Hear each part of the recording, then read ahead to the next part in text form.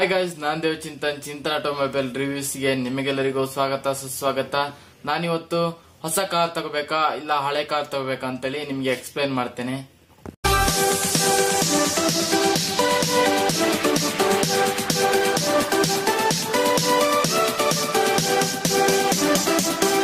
One point safety. ಹೊಸ ಕಾರ್ನಲ್ಲಿ safety ತುಂಬಾನೇ ಇರುತ್ತೆ. ಯಾವ್ದೆಲ್ಲ ಅಂತ ಹೇಳಿದ್ರೆ ABS, ಏರ್ ಬ್ಯಾಗ್ಸ್ ಮತ್ತೆ EBD.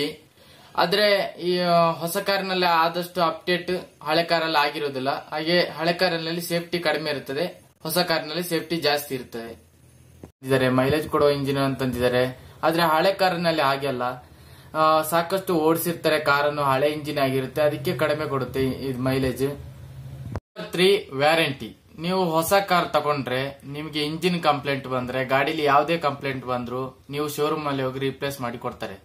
ಹಾಗೆ ನೀವು ಹಳೆ ಕಾರ್ ತಗೊಂಡ್ರೆ ನೀವೇ ನಿಮ್ಮ ಕೈಯಿಂದ ದುಡ್ಡು ಹಾಕಿ ನೀವೇ ಖರ್ಚು ಮಾಡಿ, ಅದೆಲ್ಲ ಹೊಸ ಕಾರಿನಲ್ಲಿ ಆದ್ರೆ ಅದೆಲ್ಲ ಖರ್ಚೇ ಇರಲ್ಲ ನಿಮಗೆ. ಅದರಿಂದ ವ್ಯಾರಂಟಿ ನೀವು ನೋಡಿ ಹೊಸ ಕಾರನ್ನು ತಗೊಳ್ಳಿ.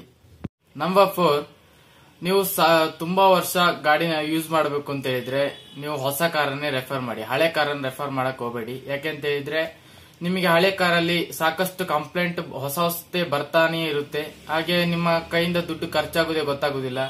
ಹಾಗೆ ನೀವು ಹೊಸ ಕಾರಿಗೆ ಒಮ್ಮೆ ದುಡ್ಡು ಹಾಕಿದ್ರೆ ನೀವು ಕಂಪ್ಲೇಂಟ್ ಕಡಿಮೆ, ನಿಮಗೆ ಜಾಸ್ತಿ ವರ್ಷ ಯೂಸ್ ಮಾಡಬಹುದು. ಹಾಗೆ ಇನ್ನಿತರ ನಿಮಗೆ ಸೌಲಭ್ಯಗಳು ಅದರಲ್ಲಿ ಇರುತ್ತೆ. ಅದಕ್ಕಿಂತ ನೀವು ಹಳೆ ಕಾರನ್ನು ಬಿಟ್ಟು ಹೊಸ ಕಾರನ್ನೇ ತಗೊಳ್ಳಿ. 5, ನೀವು ಹೊಸ ಗಾಡಿ ತಗೊಂಡ್ರೆ ನಿಮಗೆ ಲೋನ್ ಫೆಸಿಲಿಟಿ ಈಸಿಯಾಗಿ ಸಿಗುತ್ತೆ. ಹಾಗೆ ಇಂಟ್ರೆಸ್ಟ್ ರೇಟ್ ಕೂಡ ಕಡಿಮೆ ಇರುತ್ತೆ. ನೀವು ಹಳೆ ಗಾಡಿ ತಗೋಬೇಕು ಅಂತ ಹೇಳಿದ್ರೆ ನೀವು ಫೈನಾನ್ಸ್ ಗೆ ಹೋಗಬೇಕಾಗುತ್ತೆ. ಲೋನ್ ಫೆಸಿಲಿಟಿ ಅಷ್ಟು ಸುಲಭವಾಗಿ ಏನು ಸಿಗೋಲ್ಲ. ಹಾಗೆ ಇಂಟ್ರೆಸ್ಟ್ ರೇಟ್ ಕೂಡ ಜಾಸ್ತಿ ಇರುತ್ತೆ. ಅದಕ್ಕಿಂತ ನೀವು ಹೊಸ ಗಾಡಿ ತಗೊಂಡ್ರೆ ನಿಮಗೆ ಒಳ್ಳೇದು. Number 6, cost. ನೀವು ಹೊಸ ಗಾಡಿ ತಗೊಳ್ಳೋದಾದ್ರೆ ಅದರ ಕಾಸ್ಟ್ ತುಂಬಾನೇ ಇರುತ್ತೆ. ಎಕ್ಸಾಂಪಲ್, ನಿಮ್ಮ ಹತ್ರ 6 lakhs ಇದ್ರೆ ನೀವು ಹೊಸ ಗಾಡಿ ತಗೋದಾದ್ರೆ ನಿಮ್ಗೆ ಚಿಕ್ಕ ಗಾಡಿ ಸಿಗುತ್ತೆ. ಅದೇ ನೀವು ಸೆಕೆಂಡ್ ಹ್ಯಾಂಡ್ ಮಾರ್ಕೆಟಿಗೆ ಹೋದ್ರೆ ನಿಮಗೆ SUV, ಸೆಡಾನ್ ಮತ್ತೆ ಇನ್ನಿತರ ಒಳ್ಳೊಳ್ಳೆ ಕಾರ್ಗಳೆಲ್ಲ ಸಿಗುತ್ತೆ. ಅದರಿಂದ ನೀವು ನಿಮ್ಮ ಯೋಚನೆ ಮಾಡಿ ನೀವು ಏನ್ ತಗೋಬೇಕು ಅದನ್ನು ಡಿಸಿಷನ್ ಮಾಡಿ ಹೋಗಿ. ನೀವು ಗಾಡಿ ಓಡಿಸಕ್ ಬರದಿದ್ರೆ ನೀವು ಹಳೆ ಕಾರನ್ನೇ ರೆಫರ್ ಮಾಡಿ. ಯಾಕಂತ ಹೇಳಿದ್ರೆ ಸಣ್ಣ ಪುಟ್ಟ ಸ್ಕ್ರಾಚ್ ಆದ್ರೆ ನಿಮಗೆ ಮನಸ್ಸಿಗೆ ಅಷ್ಟು ದುಃಖ ಆಗಲ್ಲ. ಹಾಗೆ ಹೊಸ ಗಾಡಿಗೆ ಏನಾದ್ರೂ ಸಣ್ಣ ಆಕ್ಸಿಡೆಂಟ್ ಆಗಿ ಸ್ಕ್ರಾಚ್ ಎಲ್ಲ ಆದ್ರೆ ನಿಮಗೆ ಮನಸ್ಸಲ್ಲಿ ತುಂಬಾ ದುಃಖ ಉಳ್ಕೊಳ್ತಾ ಇದು. ಅದರಿಂದ ನೀವು ಹೊಸಬ್ರಾದ್ರೆ ನೀವು ಯಾವಾಗ್ಲೂ ಸೆಕೆಂಡ್ ಹ್ಯಾಂಡ್ ಕಾರ್ನೇ ರೆಫರ್ ಮಾಡಿ. 8, ಮೇಂಟೆನೆನ್ಸ್ ಕಾಸ್ಟ್. ನಿಮಗೆ ಹೊಸ ಕಾರಲ್ಲಿ ಮೇಂಟೆನೆನ್ಸ್ 1 year ಫ್ರೀ ಆಗಿರುತ್ತೆ. ಯಾಕಂತ ಹೇಳಿದ್ರೆ ನೀವು ಹೊಸ ಕಾರ್ ತೆಗೆದ್ರೆ ನಿಮಗೆ ಸರ್ವಿಸ್ ಎಲ್ಲ ಫ್ರೀ ಆಗಿ ಸಿಗುತ್ತೆ. ಹಾಗೆ ಮುಂದಿನ ವರ್ಷ ಹೀಗೆ ಹೋಗ್ತಾ ಹೋಗ್ತಾ ನಿಮಗೆ ಮೇಂಟೆನೆನ್ಸ್ ಬರ್ಬೋದು ಸ್ವಲ್ಪ. ಆದ್ರೆ ಹಳೆ ಕಾರ್ ನೀವು ರೆಫರ್ ಮಾಡಿದ್ರೆ ನಿಮಗೆ ಇನ್ವೆಸ್ಟ್ಮೆಂಟ್ ಕಾಸ್ಟ್ ಗಿಂತ ಮೇಂಟೆನೆನ್ಸ್ ಕಾಸ್ಟ್ ಜಾಸ್ತಿ ಹೋಗುತ್ತೆ. ಯಾಕೆಂತ ಹೇಳಿದ್ರೆ ನೀವು ಹಳೆ ಪಾರ್ಟ್ಸ್ ಗಳನ್ನೆಲ್ಲ ರೀಪ್ಲೇಸ್ ಮಾಡಬೇಕು, ಅದನ್ನ ಮೇಂಟೆನೆನ್ಸ್ ಮಾಡ್ಲಿಕ್ಕೆ ಆಗಲ್ಲ. ಅದಕ್ಕಿಂತ ನೀವು ಹೊಸ ಗಾಡಿನೇ ತಗೊಂಡ್ರೆ ನಿಮಗೆ ಮೇಂಟೆನೆನ್ಸ್ ಕಾಸ್ಟ್ ಕಡಿಮೆ ಆಗಿರುತ್ತೆ. ಡಿಪ್ರಿಸಿಯೇಷನ್. ನೀವು ಎಕ್ಸಾಂಪಲ್ ನಿಮ್ಮ ಹತ್ರ 12 lakh ಇದ್ದು ನೀವು ಹೊಸ ಗಾಡಿ ತಗೊಂಡ್ರೆ ಅದು 2 ವರ್ಷ ಯೂಸ್ ಮಾಡಿ ಮತ್ತೆ ಸೇಲ್ ಮಾಡಬೇಕು ಅಂತ ಹೇಳಿದ್ರೆ ನಿಮಗೆ 8 ಅಥವಾ 7 ಲಕ್ಷ ಸಿಗಬಹುದು. ಅದೇ ನೀವು ಹಳೆ ಗಾಡಿನ 4 lakh ತಗೊಂಡು ನೀವು 5 ವರ್ಷ 6 ವರ್ಷ ಯೂಸ್ ಮಾಡಿ ಅದನ್ನು 3 lakh ಸೇಲ್ ಮಾಡಬಹುದು. Number 10, budget.